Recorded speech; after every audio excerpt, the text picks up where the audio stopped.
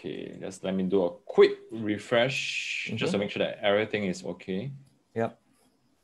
Is it live on your side? It says live on Facebook. Yeah, I see it. Woohoo! Okay. Hold on, it's lagging on my side. Sure. Okay. Hello, parents. This is Ko John here from Learning Out of the Box, and thanks so much for coming back again for the second session for today. And today I have the privilege of having a good friend of mine, and his name is Daniel. Hello, Daniel. Hi, John. Thanks for having me.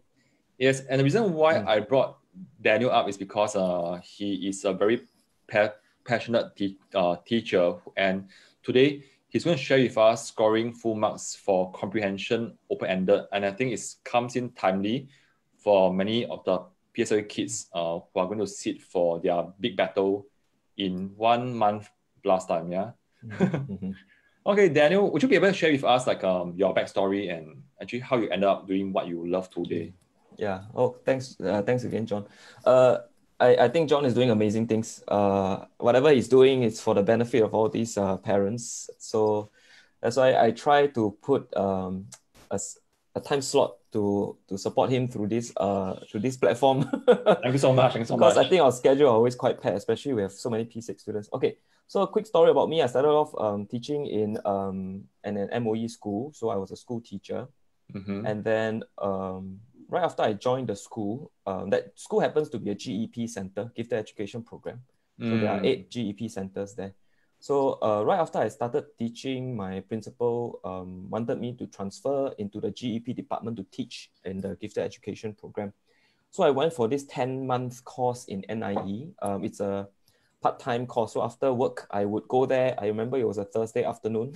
I'll go there for 3 hours. Wow. For a span of 10 months. So basically that was a good opportunity for me to absorb all the teaching pedagogy, how to support gifted children, high ability kids, and so on. So it was an eye-opener. But after 10 months, at the end of the year, my principal changed her mind.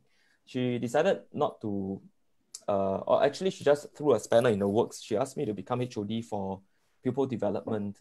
At that time, I think it is the equivalent of what you call CCE HOD, the Character and Citizenship Education HOD. So basically, it's discipline, master, taking care of prefects, pastoral care, special needs, CIP, national education, social studies.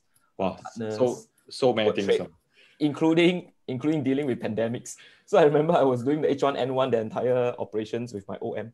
But long story short, for a second-year teacher to do 2 transitions in my 3rd year was a bit too daunting. So I told her, can I do multiple choice? I had more passion for the pastoral care side. So I did the HOD job. And eventually I didn't go into the GEP to teach, but I was always deployed to teach in the top classes in P4, P5, and P6. So that's my growing journey in terms of my development of my craft as a teacher. So applying all the the so-called GEP techniques into the mainstream class has brought about quite a lot of fruits, a lot of interesting things that I could do with the students, especially when they are very high functioning, very high ability and very motivated. So I was able to do a lot of things with them. And thankfully, a lot of it happened to transfer into results for the students. So they managed to earn very, very strong results for their PSLE. So I remember my first year, that P6 class, out of 44 students, 36 had A star for English and 42 had A star for math. So I think kudos to them. I basically, I did the same for all my classes, right? So I didn't like specially teach the top class this thing and then the average class the other thing. I taught them all the same things. Yeah, but of course the top class managed to do well for themselves. So after that, I got a bit restless in the ministry because eventually I was offered to consider going for my vice principal, the whole process. Then I reflected on it. I thought the higher you go, so-called higher you go, of course, it's always a change of function, not necessarily high or low, was that you end up leaving the classroom eventually. So the principal and the vice principals, they don't really have that opportunity, that much classroom opportunity. So I decided maybe that was not why I signed up for this. So I decided to take a break and went to do my PhD in history. I've always been a history major. in university. Wow. So I decided to do a history on the Vietnam War and Singapore-US foreign relations. So I was in Australia for 4 years. I came back and then went to NIE first. So I became an NIE lecturer, training social studies teachers. So I was teaching PGDE courses for a while. Then after that, I found another position still within NTU, because NIE is within NTU. So after doing teacher training, I decided to switch over to security. So I was doing some security related South China Sea politics in RSIS. Yeah, so that one is a security school within NTU. I'm still teaching there actually. So twice a year I'll be back to teach Cold War history and international history, China history, that kind of thing. So meanwhile, my full time is I'm running my center. So I decided to leave academia. I think about three years back. Yeah, because the so-called the hook for me was basically to support my own kids. My wife and I, we choose to homeschool. So we are supporting our children at home also. And being able to understand the current curriculum and knowing what's going on, I think that helps me with my own children. So ultimately, I decided to go into enrichment and tuition. Initially, we wanted to do the JC, the GP side. Then later on, because of chance, I have a friend who wants me to teach his primary school child. Then we started doing that, and yeah, then in the end, we're doing the whole spectrum from primary to JC English. So a lot of what I've done in the past somehow dovetail into what I am doing right now for my students. So it's a lot of fun. I still enjoy teaching. So it's really something which I want to help them. I also feel that there are a lot of things which I can offer, at least to share with them sometimes. Now, in fact, a lot of things that I teach, I always have to confess to parents, they're not quick tips. The quick tips are easy to find. I think there are a lot of teachers with, very simple tips. What I really do is go deep into critical reading and critical writing, which is why this whole, gifted education method, right, isn't just, telling you 5 steps, but there are a lot of rigor. In the end, I always tell parents I'm using English as an excuse to teach them critical thinking. Because whatever they learn, it can help them all the way, even until undergraduate and masters. Because I'm still teaching an English course in NTU for master's students who need writing skills. They currently they have business background or they have computing background, but now they're doing a master's degree on politics and international relations. So they need to write 5,000 word essays and they are very worried. So I need to teach them how to break it down and then structure and eventually write in a credible way so that they can earn their master's and their bachelor degrees. Okay, so that's about me. Can I just get you to share, because I think I caught a few tips, a few groups of tips. One is the quick tip. The other one is the GP tips. Plus also, I think the third one that you want to go deeper is the related to critical thinking. Yeah, so I think there are many parents who also teach our children at home, and we're not exposed to all these different categories. Yeah, so could you share with us, how about to better understand what are some examples of quick tips? Then you can share with us like the GP techniques that you still follow right now. Okay. So let me start with the first part of your question, which is how that links with what's the difference between a quick tip and what I call a more rigorous kind of a deep root kind of tips, right, or techniques. Essentially, whatever I applied, now we got to understand that the gifted education program is a very robust program with endless possibilities in what kind of methods they use. They are able to apply any method into the program to help every child, and every GEP student has their unique way of learning. So the teacher will try to cater to their unique ways. So what I've drawn out from my course then is the distilled version, the most applicable in a big classroom setting for both mainstream and high ability children. So I summarize what is in this particular theory called critical thinking. So if you are interested, you can go to criticalthinking.org. So that's literally the website. So it's a couple of American education psychologists. They came up with the idea of how we'll teach critical thinking. Now, we know that if we try to teach creativity, it will be a very uncreative way, and probably it will backfire. So critical thinking is, they don't presume to have steps, but it is a lot of an understanding of the different levels that need to be achieved in order to demonstrate critical thinking. At the end of the day, the outcome is, a student who can ask vital questions, a student who can solve problems, being resourceful, a student who's able to communicate their solutions also. So this all comes in.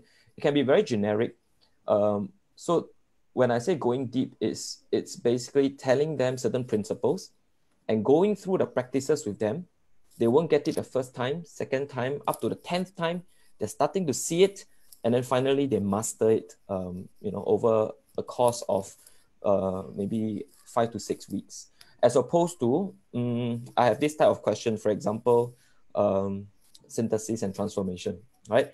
So it's very common for some teachers to teach them, here are the things you need to do to check your answers. You have your tensors, then you have your SVA. So these are so-called quick tips where in the exam situation, if you apply them, you can minimize your careless mistakes. Or if you, it's basically self-checking. Can be a process.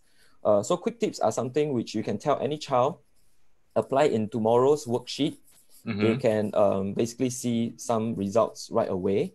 However, quick tips are not able to, they do not have the depth and they do not have the breadth to be able to handle outliers, to be able to handle irregular situations, like a different context or a different comprehension text, for example. So if we hover around quick tips, chances are they will still be hampered by their potential. So if their potential is not very high, right? Of course, we know all children are different. So if their potential is not very high, the tips will only help them this much. But if they work on their potential instead, and then they have the tips, then they can go further. Yeah. So that's, but to the students, I seldom talk in these terms because it's not helpful to them. Yeah. I basically just teach them and then get them to practice, get them to believe in the system, because after a while they get tired when they apply and they always can't get it. And some say that, following your method, it seems to even, backfire, right? So, but after I show them that, the value is in, now you have a method, you know that you're following a process. Yes, you don't get full marks yet, but you can tweak the process, get better at using the process, and you see yourself visibly improving. Then that's consistent. Then you can replicate success. A lot of them are successful sometimes because they are lucky, and we cannot replicate luck. We need to be able to have a method to develop that consistency. So having deep roots in critical reading and critical writing, I find is more sustainable, especially when the jump from primary 6 to Sec 1. That's a big jump. A lot of them who kind of hobble through PSLE, I managed to get a B or a low A, but the moment they go secondary school, they realize that, wow, everything is so different. That's because it's, of course, the subject has a different context, different exam format, and different requirements. But I find it a shame that they have the time in the first 6 years of their education to develop these thinking skills, but it was always about how to handle exams. So it's a bit sad. But today I plan to talk about comprehension open-ended because it is one of those ways which, if they have that critical reading method, it will help them in a lot of different sections as well. So I'm hoping that to be able to at least equip some of your community.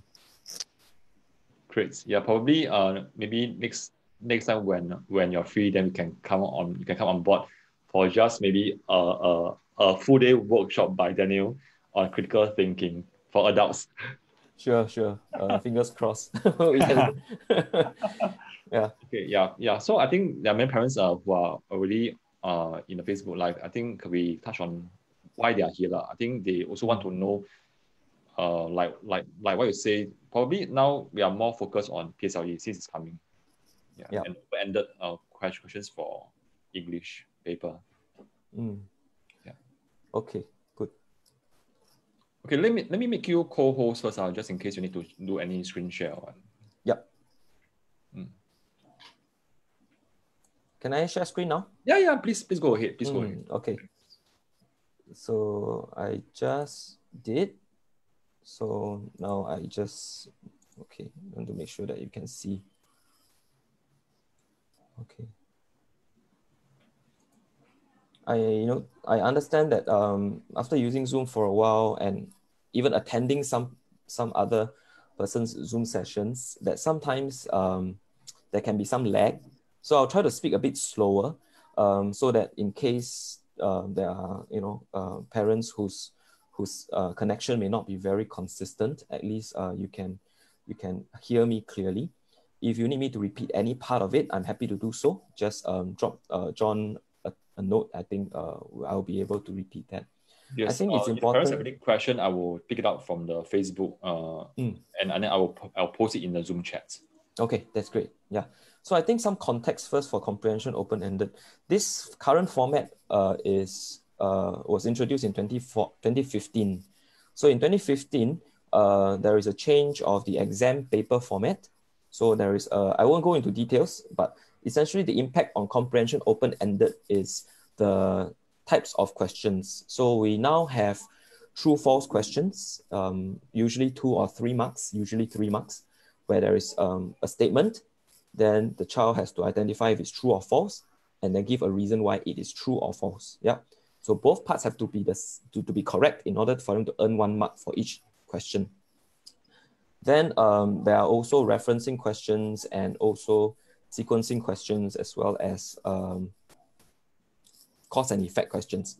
So these are the new question types for comprehension open-ended starting from 2015. Now, if some parents still have the 2015 past PSLE exam, you notice that the papers tend to be a little bit unbalanced. Some schools have it very tough. Some have it very easy. The reason is that was the first year and nobody really has any so-called clear benchmark.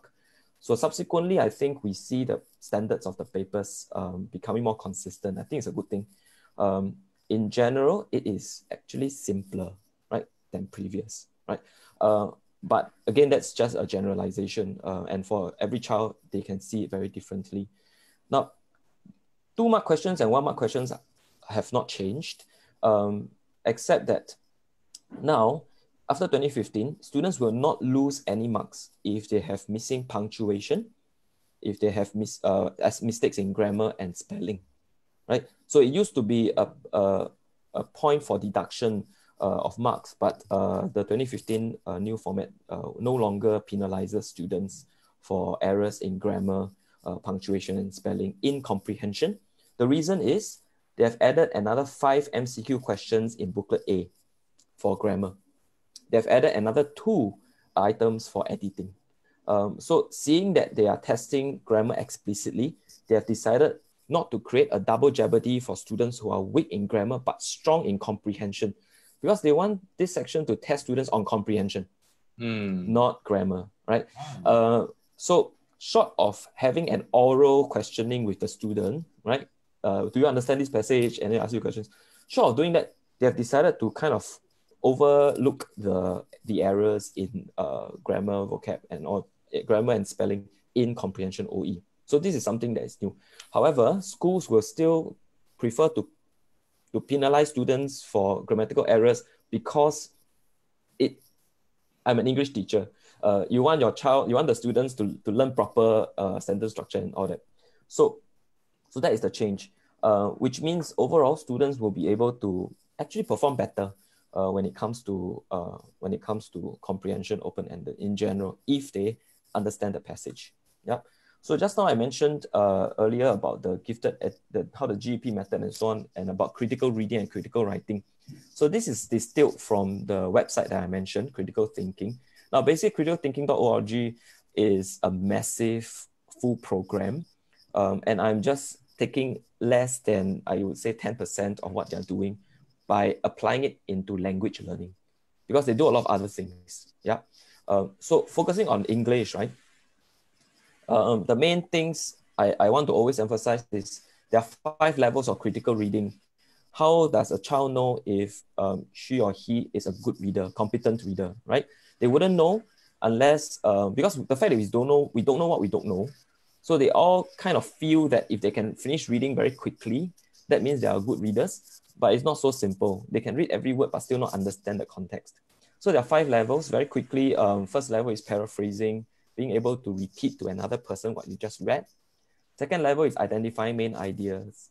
Now, it's not good to always just repeat everything. You need to be able to identify the main idea and summarize your message in 1 or 2 sentences, right? So if you have very young kids, you will know. If you ask them about their day, they'll tell you every single detail.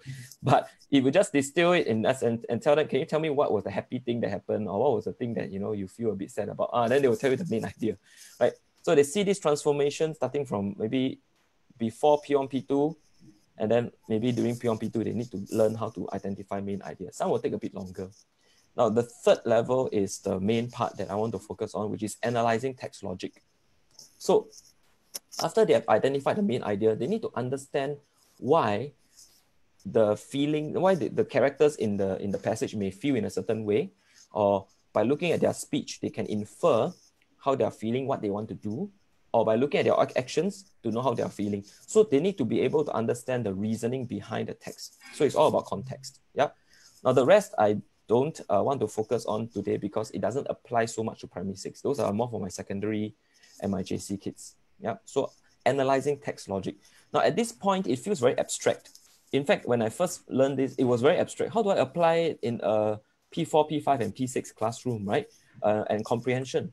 Now, in order to make it into a practicable strategy, I do this in my class, right? So if you don't understand what you're reading, you won't be able to answer the question. So you must be able to do both. Read and understand the passage and answer according to what the requirements are.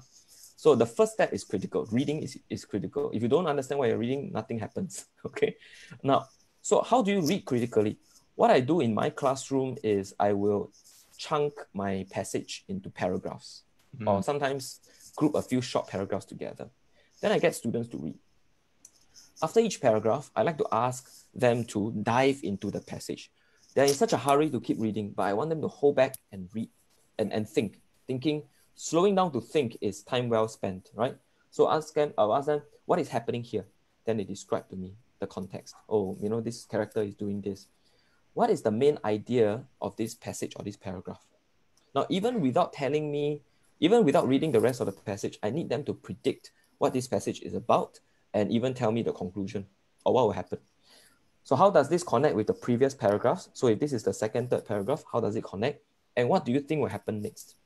So by asking them all these questions, I am giving them a stake in the development of the story. Now they are involved.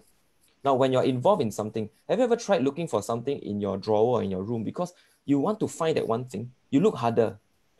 You start to notice what's in the drawer. So I want the students to have a stake in the passage, and they will then look harder because they know how to read every word, but they don't understand the passage, right? So that's the scary part.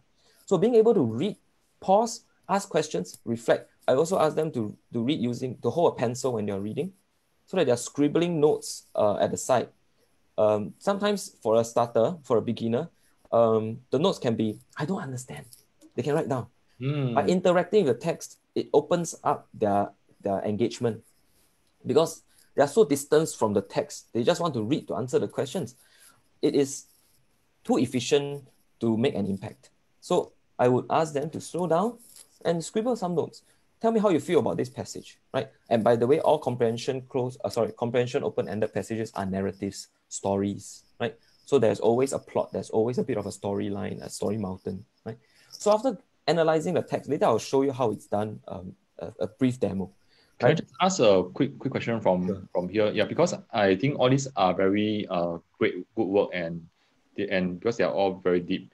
Yeah. At the same time, I think even in my experience of having taught kids to analyze a short problem sum, I can sense that kids are struggling in between having to go through the fast way of solving it and getting the right answer, versus slowing down like what you are saying, and even to admit that they don't understand. So how do you get a child to feel safe, and is there any like a pre kind of work for the children to adjust their mindset before they start this whole flow? Yeah, good question. So to a new student, this might feel, wow, I used to spend maybe 15 or 20 minutes of my time doing Complete OE, which is too short, by the way. Now you're asking me to stretch this to 30 minutes or 40 minutes. So I would usually go through the questioning with them, so they know exactly what questions. Later during the demo, I'll show you, right? Yeah. But I'll discuss the so-called overall steps first. Sure. Thanks. So I will always go through the questions with them, and we have a class discussion. And sometimes hearing other students reply or give their point of view makes the engagement, makes the student realize, oh yeah, actually I could have asked that question too, right? So we start off by going through the entire passage together. I'll guide them. And then the following weeks, when they're more confident, I will do half the passage. They will do the remaining half, but I will ask them, what questions did you ask yourself? Because the skill they're trying to learn is to learn how to ask, right? And then next time, when they do their own comprehension on their own, then they would be able to just show me whatever they have annotated, right? So asking a question is the first step. Second step is to read the questions. Obviously, that one is important. Later, I'll talk about the different types of questions. And then to read the passage again. Now, this time they'll go back to the passage and they'll annotate and mark out the possible answers. So I always want them to be able to identify where the answers are within the context of the passage. So if they don't like to highlight, I think the neatest way is to just draw brackets, because they might change their mind. So draw brackets and label question 1, question 2, and so on. And then after that, to answer the question, then they write down the answer, finally to check their answers. Okay, so how does critical reading, all this taking short pauses mean in a classroom, right? So for example, this is the opening paragraph of a passage that I did with my students, right? So I'll quickly just read this, right? Because I think some context is important for us to appreciate the content, but I'll be real quick. So wait here, sweetheart, said Albert's mother, and I'll be done in a minute. Just hang out and have some fun. With that, she was gone. There was a lot wrong with these two sentences. For one thing, Albert was too old for his mother to be calling him sweetheart, especially in public. For another, he knew it would take a lot longer than a minute for his mother to take care of the work she had to finish that night. It would take more than 15 minutes. It could take as long as 60 or 70 of them.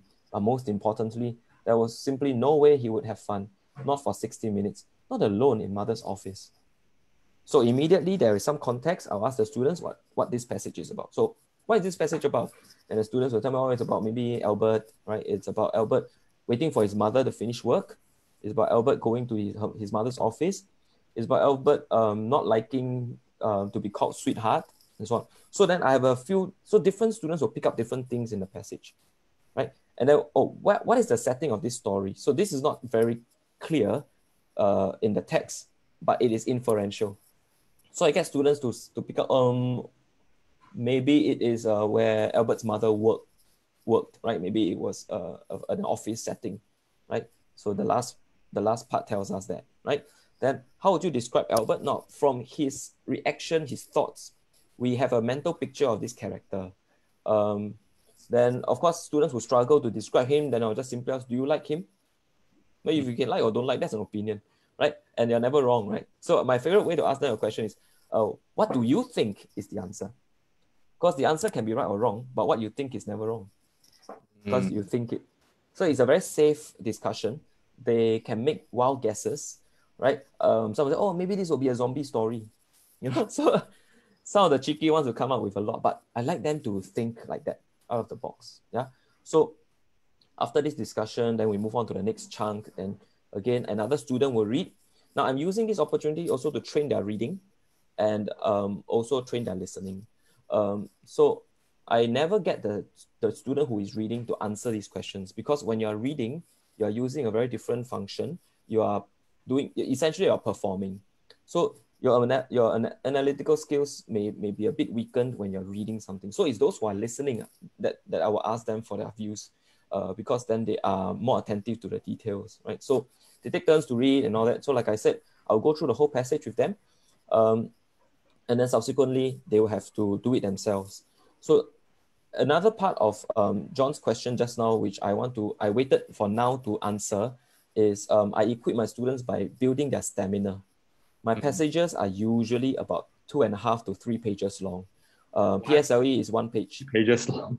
3 pages long, yeah. So, and occasionally I don't have 10 questions, I have 12, 15 questions. The reason is this, we train muscles and we train our stamina by stretching, by pushing ourselves.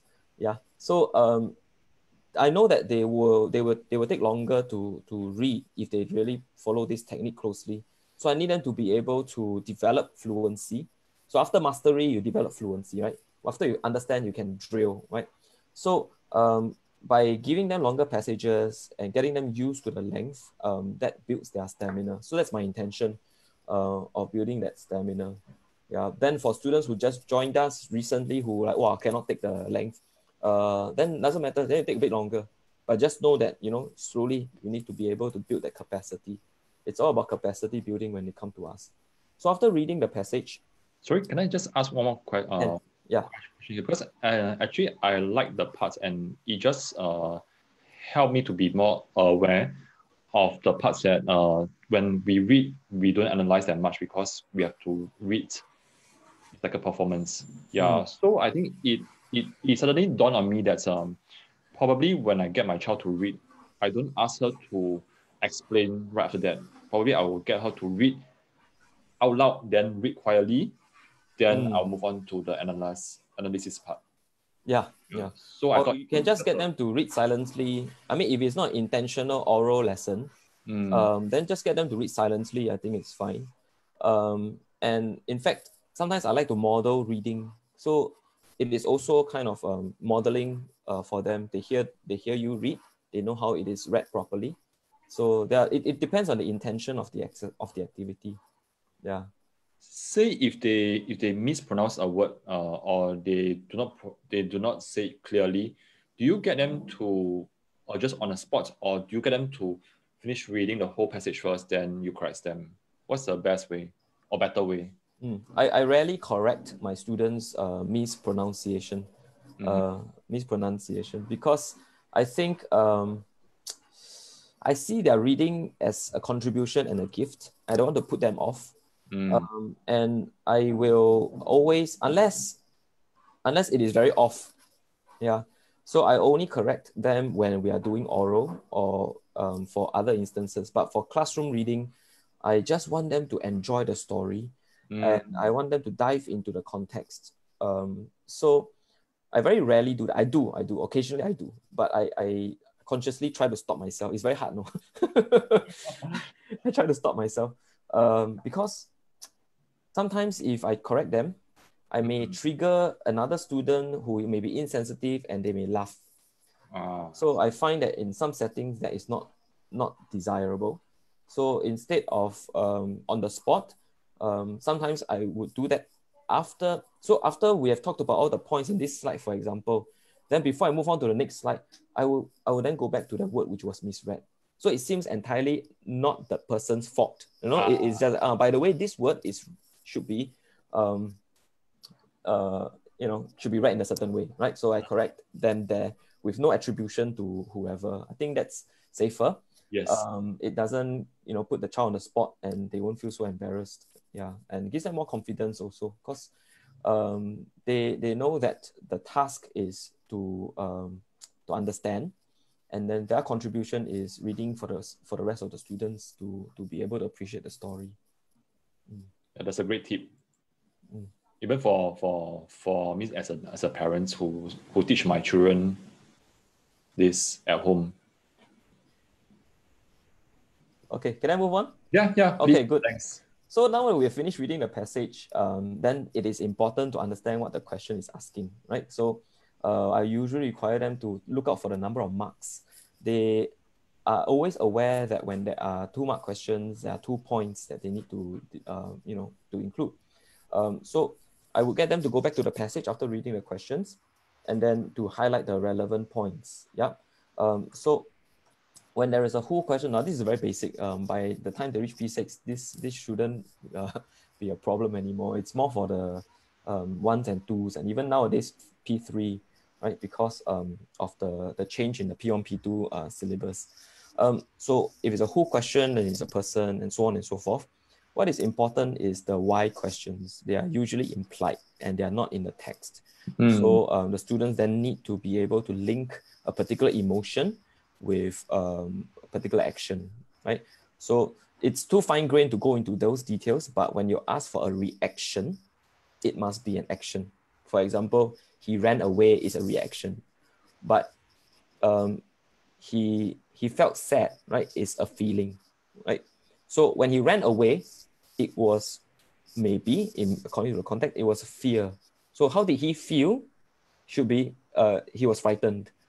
Cannot say he ran away because that was the reaction. So these fine-grained things, like the differentiation between the reaction and feelings, can sometimes stump some students, right? But again, that's a matter of practice. I always advise them, if they find, for example, they find a 2-mark question, but in the passage gives them 3 points, they should include all 3 points. Because sometimes the marking scheme is such that if you have the first 2 points, you get 1 mark. And then if you have the third point, you get the full 2 marks. So always over-deliver. By the way, based on the trend of the past 4 to 5 years of PSLE marking, lifting used to be 0 right away. But according to, I mean, I've been talking to some markers in the previous few years, lifting is allowed. It just must be contextualized to the question. Now, in the first place, lifting is not allowed. Let me tell you the logic of why lifting from comprehension is not allowed. Because a child with very neat handwriting can simply copy out the entire paragraph and put it into and get the teachers to look for the answers themselves. So yeah, the child doesn't know the answer, just somewhere there, you know. So let me just write it in, and hopefully the teacher will be so kind as to just read, and once I see the points, I give you the 2 marks. That is not answering the question. So that is why lifting is not allowed. And if we explain this to the child, they will understand right away that they can't do it, right? But a lot of teachers don't even know why lifting is not allowed. Okay, so in the first place, lifting needs to be contextualized. So nowadays, in the past few years, even when an answer completely lifts from the passage, it is now acceptable in the PSLE. I don't say it's for school, because schools still may penalize. Because this is something very new. The teachers may feel that let's train the students to use their own words, instead of lifting. Lifting is a last resort. But the problem is sometimes the answer is so straightforward from the text. If you try to use your own words, you might change the meaning. So that backfires. So again, saying that causes panic. So don't worry. So if you lift, but it answers the question directly, it is safe. It is fine, right?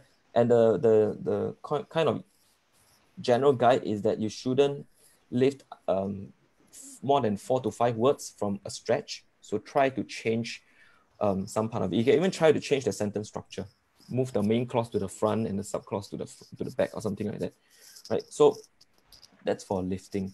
So like I said, after the students are annotated, then they can, they've gone to the passage and they've annotated, then they can go back to answer the questions. Yeah. So that is roughly what I want to share with you about the approach. And I want to spend some time talking about the true-false questions with parents. So give me some time to open up this particular file, and then I will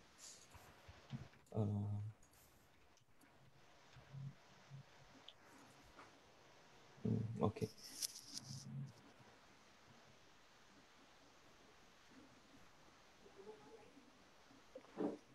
Okay, for parents who are still online with us right now, if you have any question, feel free to post in the comments box in the Facebook page where the Facebook Live is sitting. Yeah, so we can help you right now. Okay, so this is the typical true-false question. There are a few sentences, and then the child needs to decide if this is true or false, and give a reason why, right? Now, Nettie, the main character, did not think that the math meeting was enjoyable. So basically, the long and short of it, this child followed her mother to a math teacher's conference, right? And during the conference, she had some responses to the meeting, right? So what I will usually tell the students to do for the true-false question is to cut the sentence into parts, okay?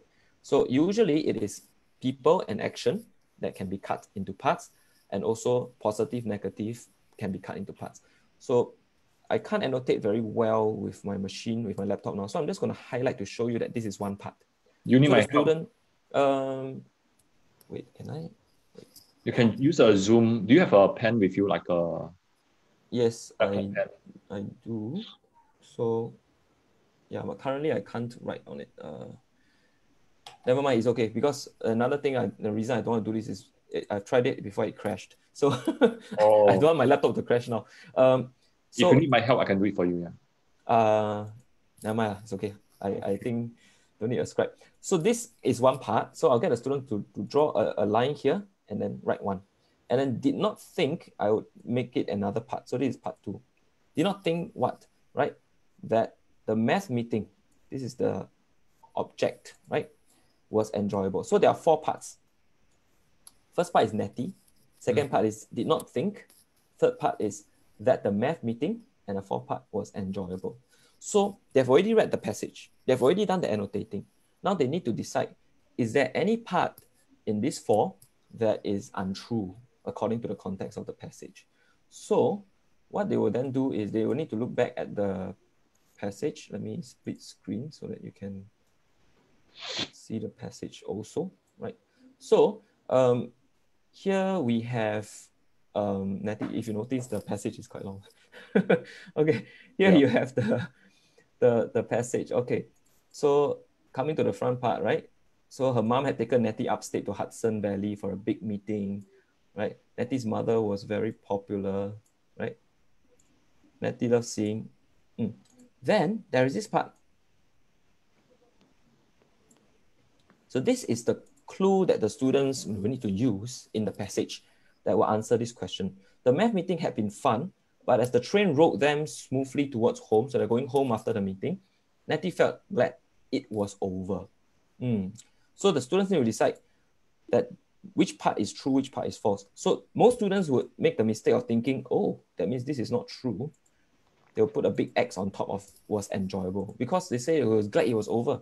Right? But they didn't catch the nuance of the meeting had been fun. Fun and enjoyable is going to be the same in the meaning, right? So this is in fact a true statement. Now, actually, for true-false questions, the true statements are very difficult to justify. The students don't know what to do. If it's false, they can easily put in the correct version, but true will stump them, right? So I always tell them it's as easy as taking the context within the statement and the passage and combine it to say the same thing. So I would say Nettie felt that the meeting was fun. So you signal to the marker that you caught the context, fun, right? You can say she just felt that it was too long, was for days, right? So the second part is just to demonstrate that you have read and understood the context. The first sentence is to prove that this is true. Yeah. So all they need to do is cut them, and then of course identify the part that is false. So maybe I can remove split and just show you the general length of this particular. By the way, this is a P5 Compre passage. And you mentioned that the normal length is about 2 to 3 pages. 2 to 3, yeah. So this is, but the font size is of course bigger than what the schools try to fit into one A4 page. So this is 1 page, 2 pages, 3, yeah. So if we kind of squeeze this into the same font size, it's probably going to be about 2.5 pages. Yeah. So this we will actually do together, and then subsequently the students will annotate. I'll go through the annotation with them, and it is a team effort. So the students will learn the skill along the way, so that when they have to do it themselves, they at least have some practice. So by doing this, we kind of can get some consistency in the students getting 19 and 20 upon 20 for their comprehension. Because some people really don't believe, you really can get full marks for comprehension OE. I think can. I've seen it happen. I've seen it happen a lot of times. If they have the right motivation and the right techniques. Yeah. The only people who won't benefit from this are people who don't want to use it. So, so it's always how much they are willing to invest, the effort. And if they want to see quick results, I will tell them right away, you won't see quick results. Nothing in life is easy. If you want, to be successful in your comprehension open-ended, you need to put in the effort. And then of course the success stories will motivate them. Yeah. So I pause for a while. Are there any questions? At the moment, there's no question from the parents. About 11 of them are watching in the Facebook page. Okay. But I do have a question because I think I'm coming from parents who teaches my kid, and I am quite shocked. Like there's so much stuff that I have to learn to be able to teach my kid. Yeah. Okay. What's the question that I want to ask? Yeah. So okay, because even for math problem sums, probably they are not as long as what you see in the comprehension. Yeah. But I realized that there are many kids out there, and the parents told us that their kids just refuse to underline or to annotate. Yeah. Yep. So do you have such similar experience, and how do you? And I call up the word that you say, with the right motivation. So how do you actually motivate a kid who just refuse to annotate at all? Okay. Can I check with these parents? Are any one of them currently parents of primary 6 students? Okay, let me do a shout out. Okay, parents who are still online with us right now, thanks so much for being here. And if you have a P6 kid who doesn't underline or highlight keywords, be it in comprehension or problem sums, just type in me bracket P6, so we know that you are here, so that we can address it on the spot right now. So we'll wait for them to reply if there's any. Okay. Yeah. So what if there is? Yeah. Okay. So we're talking about motivation.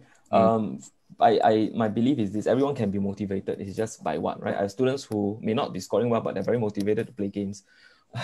so everyone can be motivated, and you would observe a certain change in P6 students. P5 is the hardest year to teach because they are mature enough to absorb a lot of things, but they don't have the right motivation.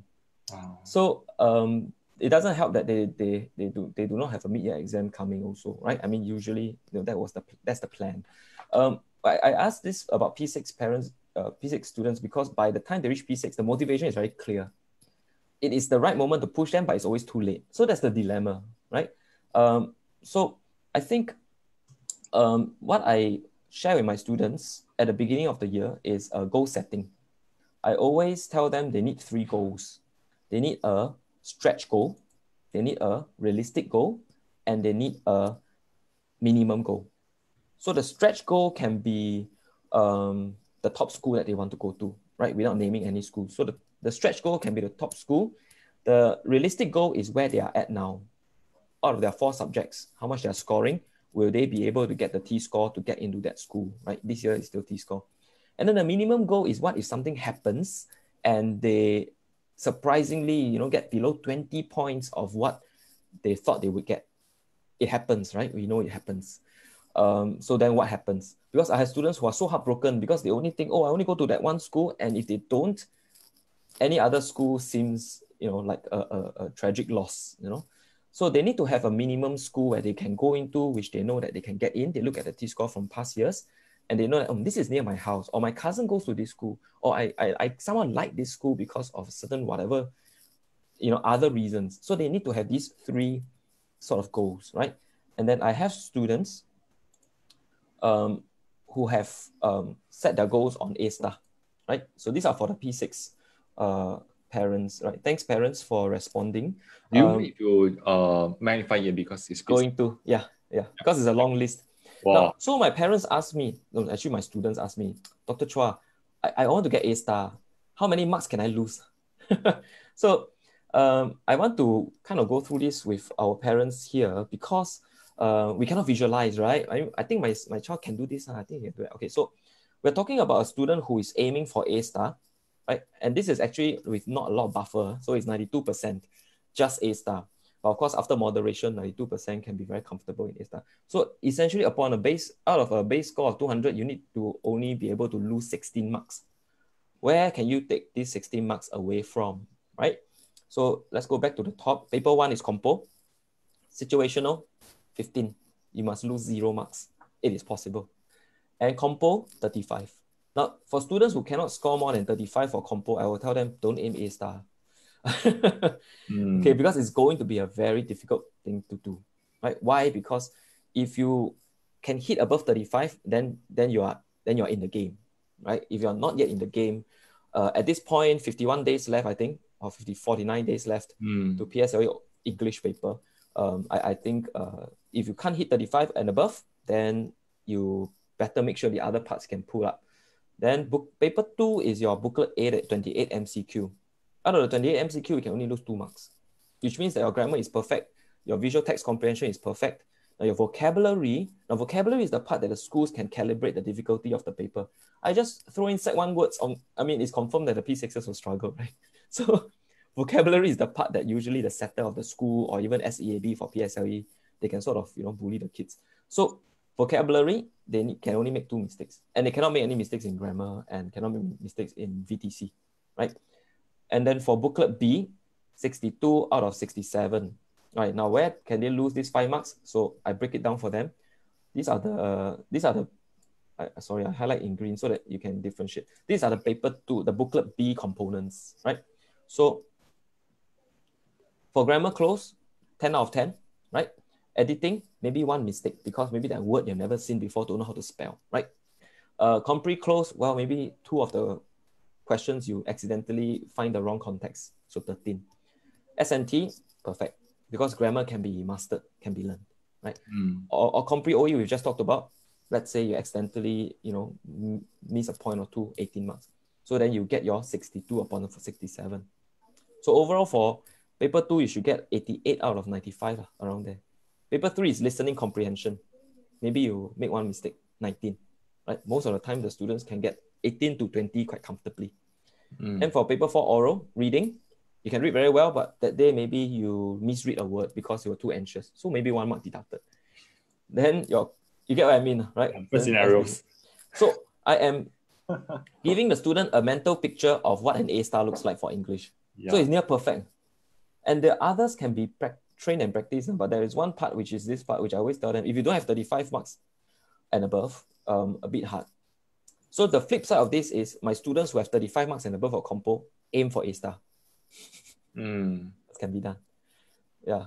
And do you have cases? Because I think that we hope that all the children get as high as possible. But do you have cases that you know that this kid wouldn't be able to reach A star because of the marks breakdown? But when we say that, maybe the kid can aim for A, and then you faces like backlash from the parents, say that, hey, why you don't believe my kid, or maybe the kid get discouraged. Yeah. I have conferences with parents before, discussions with them, telling them that I think I'm aiming in my heart your child is a maximum 80 marks. But that's because currently they are getting 60. So they know their child better than me. It is not common that we find a parent who has a child who is not in the range, right, trying to aim for the A star. It's not something that we can tell them. I don't think you would overpromise your parent if you look at the child who needs a lot of really have to almost transform the way they think. I think realistically they know where they're at, and but strangely my expectations of their own children are higher than their own most of the time. So those who come in with A star, who have expectations for an A star, usually are already quite strong. So all I need to do is just to make sure that they don't, make any mistakes and kick the bad habits, and to fine tune, especially in terms of the way they think about certain portions. So I think in terms of matching parents' expectations, it's always a matter of communication. We also want to tell them at the initial stage, if they show me when during the diagnostic stage, when they come in for like a trial lesson, right? So we see their papers and we can make assessment of where they are at. So especially when they're P6 and we have 3 months runway, then I think we'll just be realistic. There are certain things that I think your child has potential to push. So easily we can add another, 10, 15 marks. But if grammar is a problem, or if reading is a problem, they don't read and they don't understand what they're reading, that's going to be very tough. But still, I would want to help them. It's just to manage their expectations. And they are also aware of what they are aiming for. Wonderful. Yes. What about kids who okay, because I realize that to do well for English, you also require a lot of reading at their own time. Yes. What about for kids who don't like to read? So how can we parents encourage them to read more at home?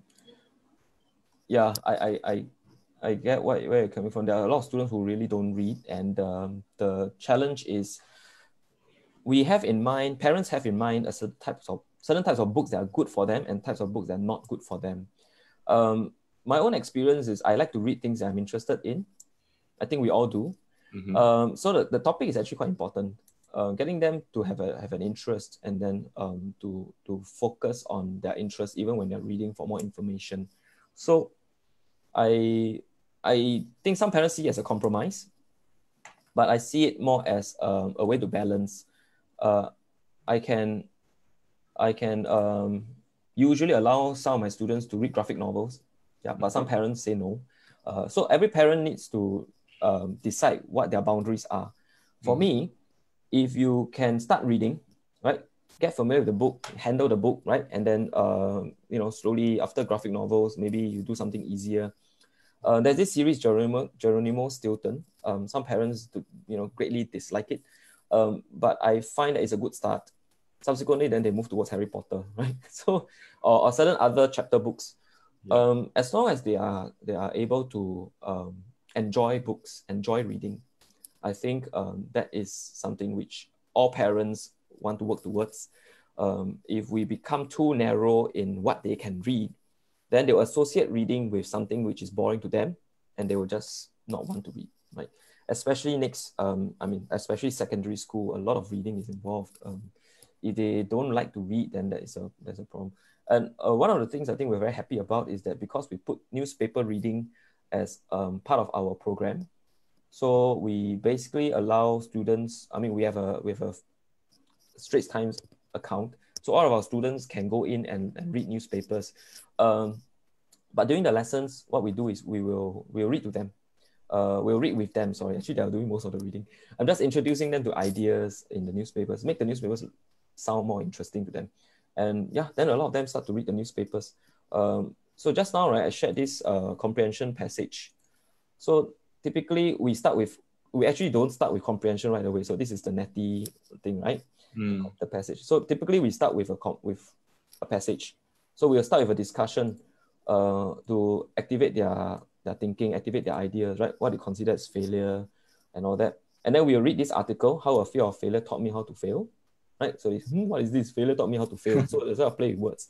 So then we'll read it together. And as we are reading, we are also able to teach them new words. So the vocab is there. And we are also able to get them interested in these ideas that are being talked about in the newspapers. Because if they see it as a very bland, article, they won't be interested, right? But if they are able to appreciate that it is something which they can be engaged in, they will be quite interested. So I will show you the article through a screen share. Do you set the boundary of articles that the children can read, or it can be anything that interests them?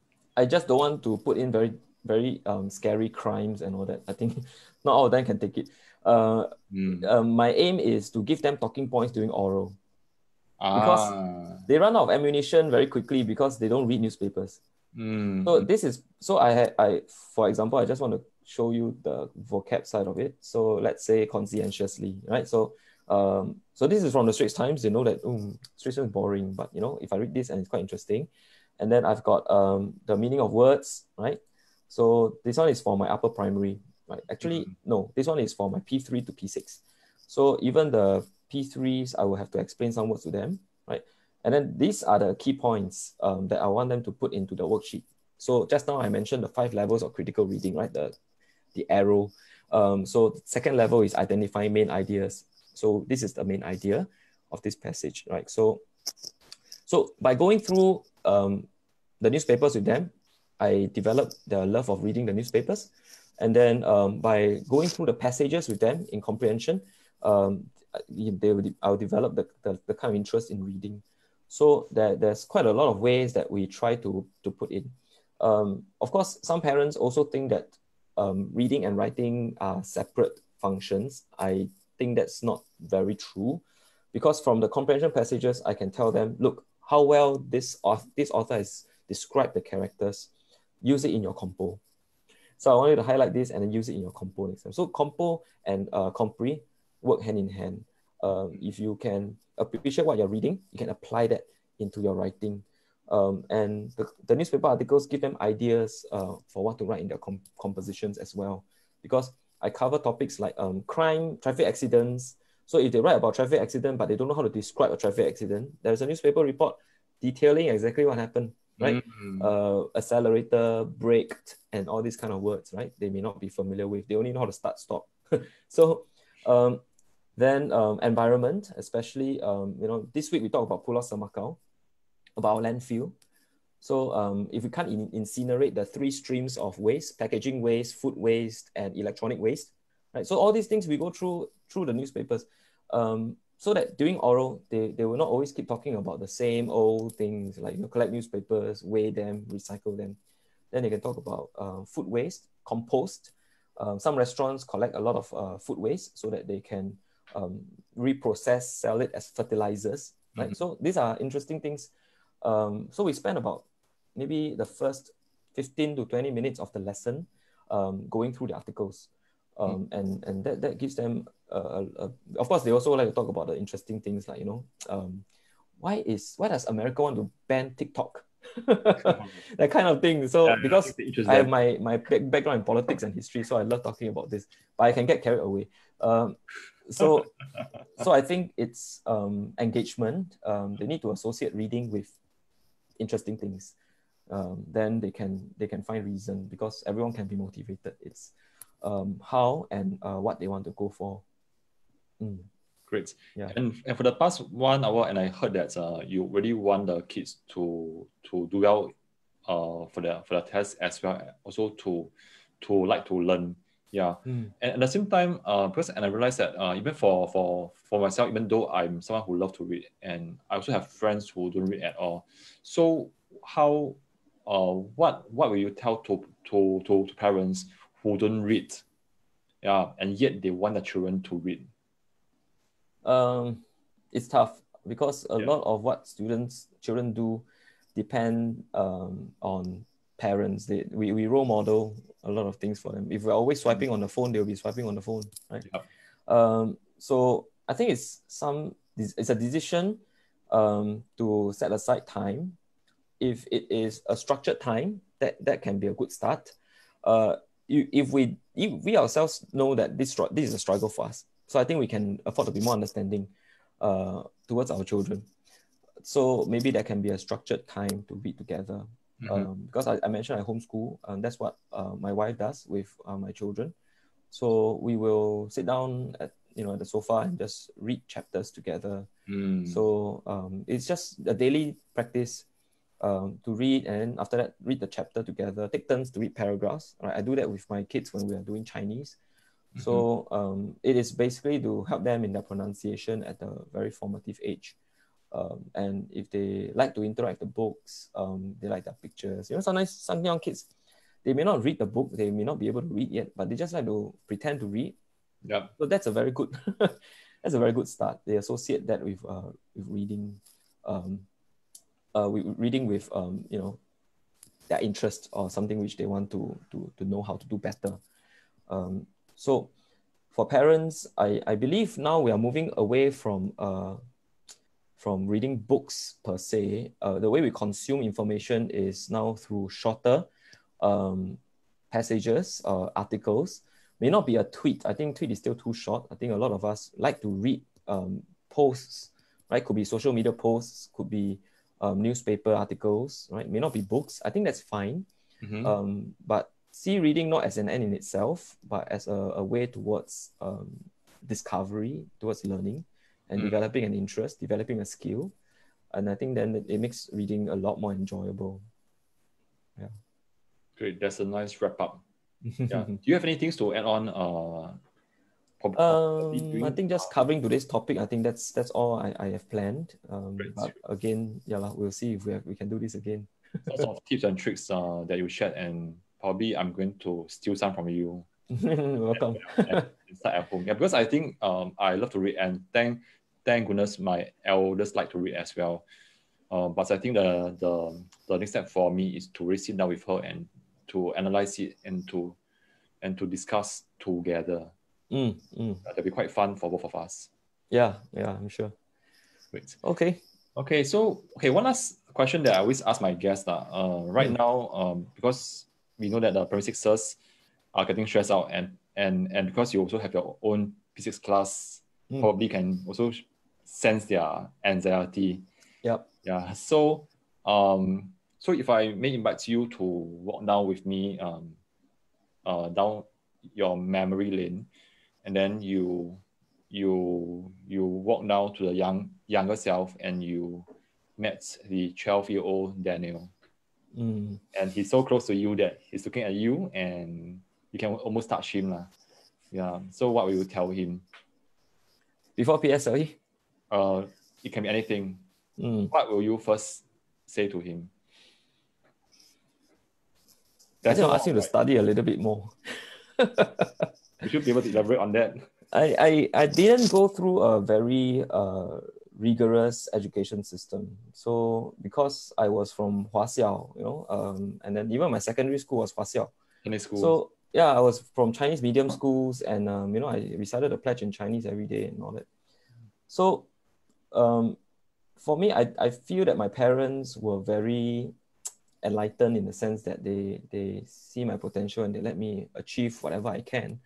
I never felt that I was not good enough putting in my average, effort. I didn't feel I struggled. Unlike some of the students that I currently interact with, they have expectations put on them, right? But then later on in life, when I look back, I feel that maybe if I had pushed a bit harder, then maybe I have gone a little bit differently. I've done some things a bit differently. But I really enjoyed my growing up years.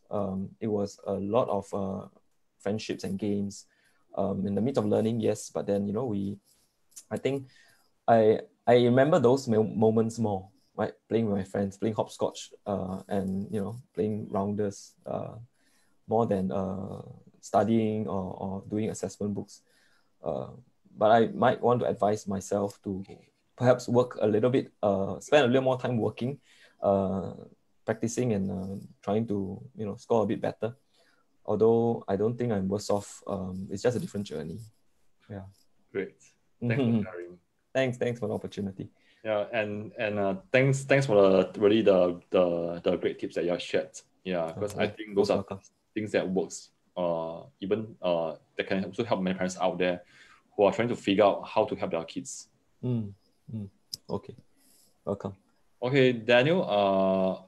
Okay, parents. Thanks so much for being here. And so, if you have just joined us, you can always catch the replay in the Facebook Live.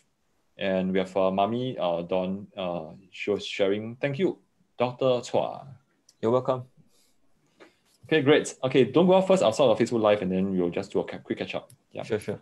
Bye-bye, parents. Have a good lunch. Thank you. See you.